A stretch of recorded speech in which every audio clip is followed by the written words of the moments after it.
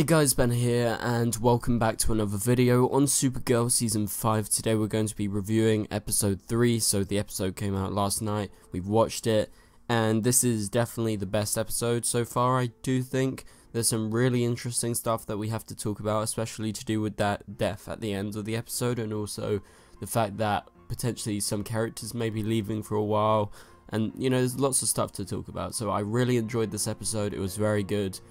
Possibly the best episode so far out of the 3 that we've seen. Okay, so if you do go on to enjoy the video, please be sure to leave a like and a comment, and subscribe if you're new, so you don't miss any DC TV videos later this year. Alright, so let's start with this. So we have this new villain in this episode. I'm gonna call her Spider-Woman, because I don't know what her name was, and I don't think they dropped like a super villain name. So she shoots spider webs, she has spiders. Yes, Spider-Woman is a character in Marvel, but we're going to call her Spider-Woman for now, alright?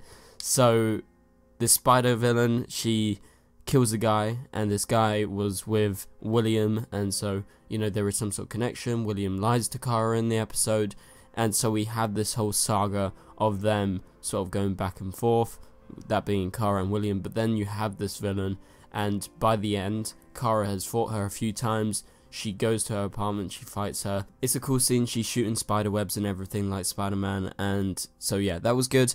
And then by the end of the episode, she's killed, and she's killed by some sort of shadow, and I just literally verbally said, what the hell is going on right here? I started freaking out. I was like, oh my god, what the heck is this?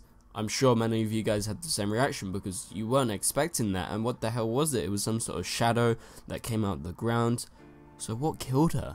It was someone that she was working for, someone that needed to tie up a loose end, which would be her, because, you know, Supergirl and everyone were beating her up essentially. So was that Leviathan? Was that to do with them? I think it is. I don't think it's to do with, you know, Malefic or anything like that. I definitely get the impression it's to do with Leviathan and what's going to happen later in the season, because that shadow, man, I was like, holy shit, what is that?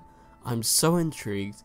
That bit got me very excited and definitely elevated the episode for me, because I love mysteries, and especially when they sort of just come out of nowhere, and that came out of nowhere. I'm like, who the hell is that? So I'm very excited to carry on and find out who that shadow villain is, but I think it's something to do with Leviathan. And so also in the episode we had Kara and Lena. There was a whole storyline that has been continued on. It's, you know, Lena pretending to be friends with Kara. She's doing a very impressive job at that. And we have Kara, and she's afraid to, you know, go see Lena because, you know, they haven't properly hung out since she told her she was Supergirl. So Kara is stress eating, she's eating donuts, classic Kara, love it.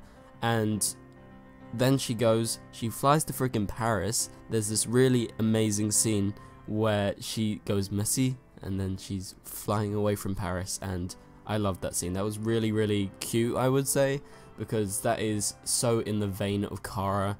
And, you know, she flies to Paris just to get some, you know, lunch or something, some coffee or some tea for Lena. So I thought that was really cute. I thought that bit was very nice.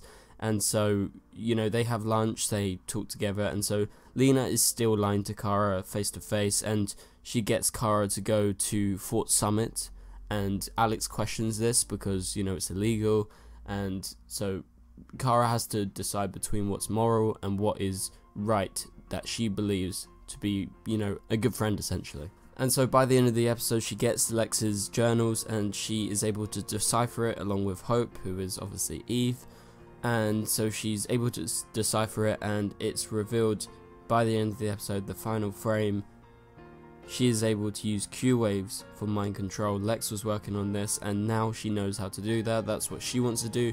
She doesn't trust humans. She wants to manipulate humans to become, you know, less flawed and easier to be around. And when you think of it, she is really doing villainous stuff. This is trying to manipulate human minds. And also she's doing what she hated Kara doing to her. She's lying behind her back, face to face. She's doing the exact same thing. So I think when Kara finds out, she's going to be broken, and it's going to go the same way. So Lena's kind of a hypocrite. But that being said, I can see why she is so upset. And obviously we're just going to have to wait and see what's going on, but I'm kind of liking it. There is sometimes a bit too much exposition. If you don't know what exposition is, it's when they're explaining what they're going to do to you. Sometimes a little bit too much, maybe at the start of the episode, talking with Hope, what am I going to do, what I need to do, but that's, you know, a necessary thing for the show, so I can turn a blind eye for that. And so we get this stuff with Malefic as well in this episode, so this is heavy to do with Jean and Malefic. And so Malefic returns to Kelly's apartment. He becomes Pete, a old friend, like a military friend of Kelly, and he visits her at Obsidian.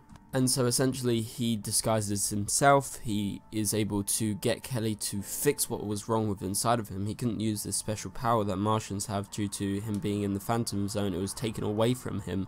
So Malefic, in the end, after they've had a few fights, he escapes and he gets the power of, I think they called it Inception actually back, or something like that. And so he's able to control minds and, you know, make you do stuff. And there was this really good scene that reminded me of Avatar: The Last Airbender with the blood bending, because he was able to move his hands, he was able to control her in her mind, and she was doing stuff, and it looked very, very sort of ragdoll-like, sort of cracking into places, and, you know, she was about to kill herself basically, and it was a really good scene. I really liked how that was done. And so with Jean, this episode, he is a lot of the time with Nia, and they are essentially accessing his memories. So there are flashbacks filtered through Nia's memories, so he can remember, say, young Malefic, young version of his father, played by Carl Lumley, who returned this episode. He's always great. And so it's filtered through her memories, so it's all in human form. So that's why you see all the people, and you see David as his normal self. And so you find out what really happened to Malefic and why Jean couldn't remember him. And so he keeps on visiting Malefic whilst he was on Mars until he turned with the White Martians, and he was eventually sent to the Phantom Zone. But the big revelation in this episode is that it wasn't his dad who took away their memories, because that's a crime in Martian culture. It was actually Jean. So that comes as a massive shock to him, because that is the greatest, you know, disservice you could do in Martian society apparently. And so he removed the memories of Malefic from his dad, from himself as well, and he is now questioning what is his morality. Is he good? Is he bad? Why did he do this? This is a massive crime in Martian culture. So I loved that. I loved that revelation. I was kind of shocked that it was him, and I thought it was done really well. I really liked the flashbacks. We saw young Malefic, we saw him as he grew up a bit, so there was a new actor, and it was all very neatly done. And then by the end of the episode, Malefic gets away, he's got his powers back, and now he's even more powerful than before. Okay, so let's go back and talk about some other stuff in this episode. So first off, I want to say, have they been dressing Kara in the same clothes, or like the same style of clothes for reporting stuff, like these 3 episodes? I feel like she's worn the same clothes. Is that just me? I'm not sure. I just wanted to point that out. Let me know if you recognize that in the comments down below. But let's talk about some Catco stuff. So we have the whole clickbait thing going on. They talk about what's a real article, what do we need to do. They talk about we need a sparkly death. You know, people want to read about that.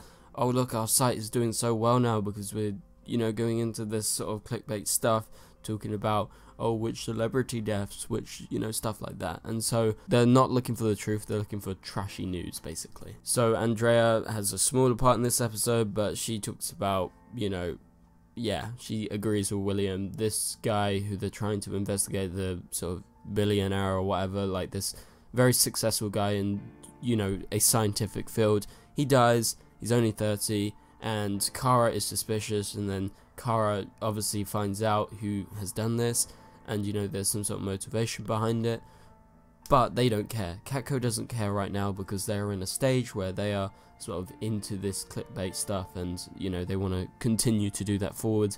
And so I've got to say, it's kind of getting a little bit annoying that they keep on saying clickbait. I think they've said it like 15 times in the past few episodes. It seems a little repetitive at times with that Catco storyline with Andrea and William, and William's a bit suspicious in this episode. He's getting money payments through a random guy on the bench, and he was meeting that guy who actually died earlier in the episode, so he's doing some shady stuff.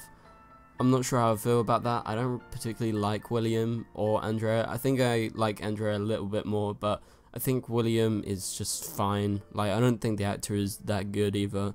But, you know, that's probably the one weakness so far this season is probably William and, you know, a bit of the stuff with Catco. But, you know, apart from that, this episode was really great. And there was a lot of stuff that I wanted to talk about in this video. So hopefully you enjoyed it. Thank you guys so much for watching.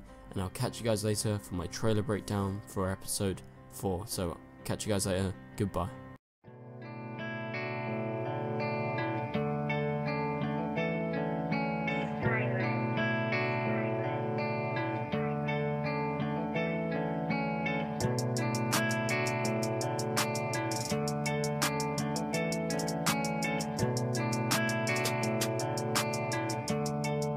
I see red.